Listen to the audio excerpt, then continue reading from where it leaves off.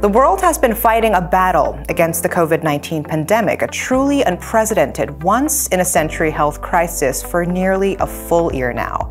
And while many countries that hoped they were past the worst, including South Korea, are now again grappling with new outbreaks. And to create COVID-19 vaccines and end this health crisis, what we are seeing right now is an incredible level of cooperation and mobilization in the biotech world at full speed in a global scale. So today we introduce you to Cytiva, the world's leading provider of technologies and equipment for biomanufacturers so that they can produce treatment efficiently and quickly. Cytiva is currently teaming up with many biotech companies to expedite COVID-19 vaccine development and manufacturing. To help us learn more about Cytiva, we have Mr. Francis Van Paris, Commercial Vice President of Cytiva Asia Pacific, joining us today. We also have James Kim, the CEO of AmCham Korea, an association of more than 800 U.S. enterprises doing business in Korea. Great to have you back at the program, James. I'm very excited about our guest today. Francis has been a very active member of AmCham's Board of Governors for many years. COVID-19 is a truly global challenge, and Cytiva is a prime example of a global company in Korea that is contributing to Korea's amazing healthcare system. Welcome to the program. Thank you. So for our viewers, to better understand what your company does to enhance global health, could you tell us what Cytiva actually does to support the development of protein-based therapeutics and future treatment? So we are a start-to-finish bioprocessing provider. So we essentially provide them with manufacturing solutions. If you kind of simplify and compare to what you do in a kitchen, in fact, we sell the pots, the pans, and the ingredients for the soup. So essentially it's a combination of hardware and raw materials that are being used in the process to ultimately develop a protein-based drug. Protein-based drugs are biological drugs with a biological function as opposed to chemical drugs. They're typically more efficient, more impactful than typical chemical drugs, and so they require a complex manufacturing system and developing system. And so Cytiva is there to support the research and development as well as the manufacturing of those therapies. South Korea has some of the world's most innovative biopharma companies today. What does investing in the Korean market and supporting the growth of the industry here really mean for Cytiva? Well, remarkably, Korea is our third biggest market globally. So the innovation, the academic power, the scale that's happening here in Korea is unprecedented. We have some of the biggest infrastructure for manufacturing of biological drugs based in Korea. We have some of the biggest biosimilar producers based in Korea. And so we've been working with them for multiple years, more than a decade. The concentration of the manufacturing scale in Korea is very important, which is one of the reasons why we have a consultancy center based in Songdo, which ultimately helps both large companies as well as starting biotechs as well as academic partners with scale-up services, process development services, training center. Our mission today with these companies is to enable them with further productivity so they can manufacture at lower cost and therefore provide more access to more patients for these drugs, as well as provide additional infrastructure. They are continuing to expand and expanding their production capacity, and we are honored and privileged to be part of that ecosystem. South Korean biotech companies like Samsung Biologics and Celltrion and Seegene are also part of your extensive list of clients. What are the crucial technologies that Cytiva provide for these South Korean companies that enable them to efficiently develop the healthcare products? Seegene is another example of a diagnostic company where we are the tools provider, so we provide components which then are used in diagnostic tests, in this case most recently for COVID-19. What it actually means to them is not necessarily purely the manufacturing scale, it's also how we help them drive productivity, drive their costs down, do more with less, so minimize the usage of raw materials, optimize and introduce new technologies that help them produce faster, lower doses, and therefore giving access to a broader scale of patients. So as a global life sciences leader in the development and manufacturing, how is your company specifically responding to this pandemic today?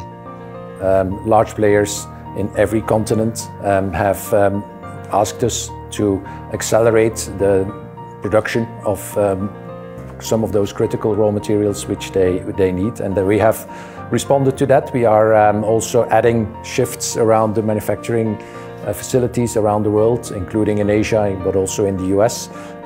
We are expanding by adding new production lines, and we're looking at doing further investments, which we haven't announced yet, but adding more manufacturing capacity to ensure that the ongoing demand for vaccine manufacturing, which will likely go into 2022, we anticipate, to ensure that we are ready for it.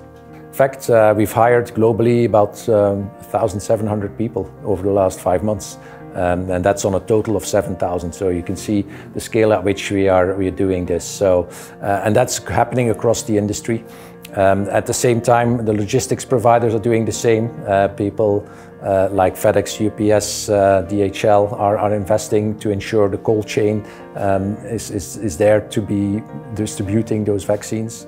The pharmaceutical companies are looking for additional capacity for those that are not manufacturing COVID treatments, to ensure that they can use the excess capacity for COVID applications. So I think it's happening across the industry, creative solutions, and that's coming together into what will be an unprecedented delivery of vaccines that we haven't seen before. So you've also partnered with various companies in the Asia-Pacific region recently to combat COVID-19 and facilitate vaccine development. Can you tell us more about these collaborative efforts? Mm-hmm. Well, you mentioned the word collaboration, and I think that's a really important one, because the challenge that we are facing, no single institution or private company or government can face this alone. And so collaborations are absolutely critical. With Takara Bio, a company in Japan, we've looked to improve their manufacturing process so that they can manufacture more doses and also go to market faster. In Korea, we have a number of examples where we are the tools provider for diagnostic tests. We're working with some of the major players here as well to develop their monoclonal antibody for therapeutics for COVID-19. I think we have not seen an effort of this scale before. And if you think about the challenges that are involved with developing a vaccine, starting from understanding the disease, understanding the biological mechanisms that are involved with treating it or providing a vaccine for it, then studying the efficacy, the safety of that drug, looking at what manufacturing process we need, making it robust, ensuring there is a supply chain behind that manufacturing process, and then later on the distribution. That whole set of challenges requires a lot of different stakeholders to collaborate in a way that has never been needed and never been possible to this extent. To develop a therapeutic and vaccine program for things like Ebola, it took about 40 years for 300 programs to be active. It took about 5 months for 1,000 programs to be active for COVID-19. So just in terms of scale, it's unprecedented for sure. It shows that the scientific community can do amazing things when the need is high. It shows that the innovation is at a sky-high level at the moment, and that's very promising for the overall healthcare ecosystem and the healthcare industry. You know, there are more than 5 billion vaccine doses in advanced orders. Sounds pretty sizable.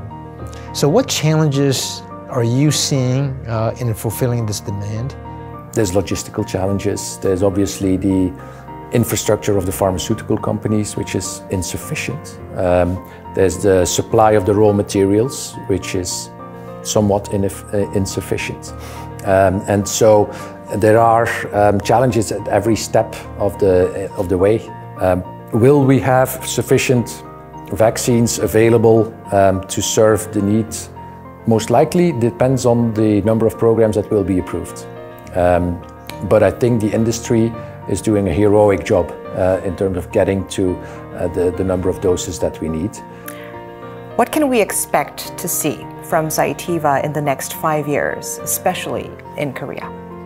In our industry, innovation is very fast. We talked about that before. We need to stay current with new therapies that are being developed. And so as a solution provider and a manufacturing enabler, we need to continue to invest in technologies.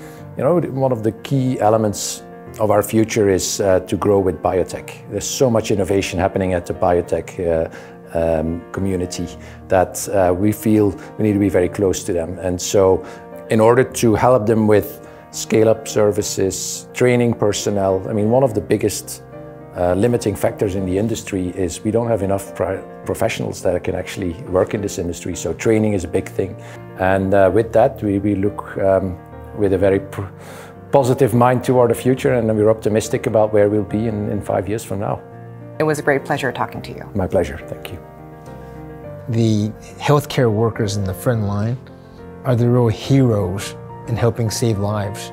So thank you for all what Cytiva is doing, your leadership, and we hope that we can get the pandemic, behind us. Thank you, James.